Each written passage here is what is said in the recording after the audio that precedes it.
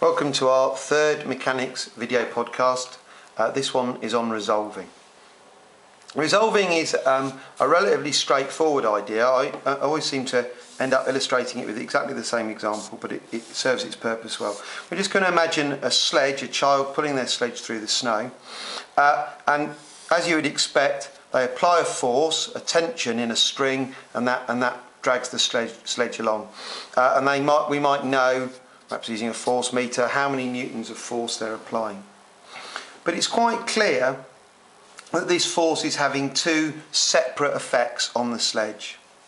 One effect of the force is it's lifting the front of the sledge, and we can imagine a child with a very short string mainly pulling the front of the sledge up and not doing a very good job dragging it along.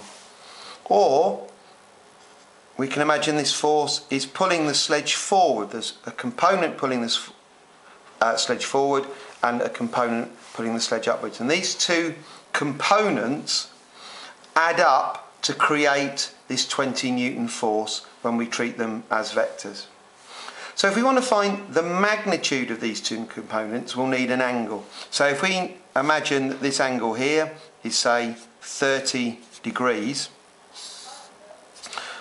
we've got the two components at right angles, and because sine 30 equals opposite, which is what we want to know, divided by the hypotenuse, which is 20, the opposite side, this side here, is equal to 20 sine 30. So this side here is 20 sine 30.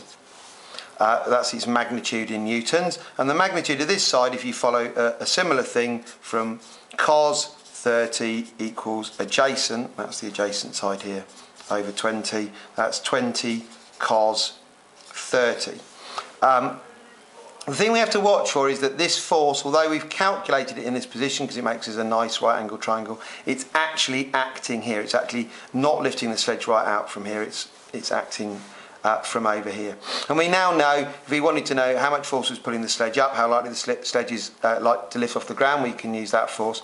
If we wanted to, say, calculate the work done dragging the sledge, or find out how much force was moving the sledge forward, we would use that force. We'll move on in the next video podcast to looking at how we use resolving to solve problems.